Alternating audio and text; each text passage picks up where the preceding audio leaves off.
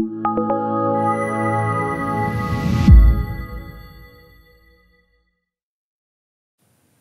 me alone, you punk! I want my beer! Angry drunks, right? You don't want to be around an angry drunk. You want to relax. You want to enjoy your drink. You want to put your legs up. And you're around these people who irritate the heck out of you. Go away! Wrong. Dr. Ben Lynch here, and I'm not an angry drunk. Yes, I can't tolerate my alcohol very well. I just don't have the genetics involved that I need to burn that alcohol out. But hey, I know my biochemistry. So now I can drink in moderation. I don't drink much, but when I do, I know how to get the alcohol out, and I know how to restore my biochemistry so I feel good while I'm drinking and the next day. Now, angry drunks. What's happening? When they drink, what's going on? When you drink alcohol, what's required? Methylation is a key pathway in your patient's biochemistry that is needed to get rid of the alcohol. Ethanol inhibits the methylation cycle, and it inhibits it over time. It's not immediate, it's over time. And it's over time because they're getting deficient in these various nutrients that they need. Methylcobalamin, methylfolate, magnesium, and so on. These nutrients start going down. As the more and more they drink, these nutrients get lower and lower, the more irritable they get. Now, why do they get irritable? Because you need methylation to get rid of norepinephrine. You need methylation to get rid of dopamine. If you get too high of dopamine and norepinephrine, you become more anxious and irritable. So if you support the methylation in your patient by supporting them with methylcobalamin and methylfolate, these dopamine levels and the norepinephrine levels start dropping. And it's really important. Now, another key component of methylation is magnesium. When you're drinking alcohol, what happens? You pee a lot. Your patients are peeing a lot more. They become electrolyte deficient. And let's say they have adequate magnesium, or they have adequate methylfolate and methylcobalamin, but they're low in magnesium because of the increased frequency of urination. Their methylation is inhibited. That's simple. So now they're magnesium deficient.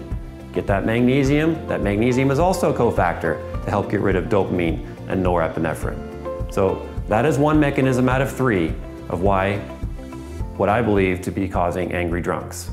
And there's another one which is related to histamine. Some alcohol is very high in histamine, especially aged alcohols, especially red wines. And it's not only histamine, but it's tyramine. You hear the amine at the end? That means it needs to go through an enzyme called MAO, M-A-O, monoamine oxidase. This enzyme is naturally slower in men than women.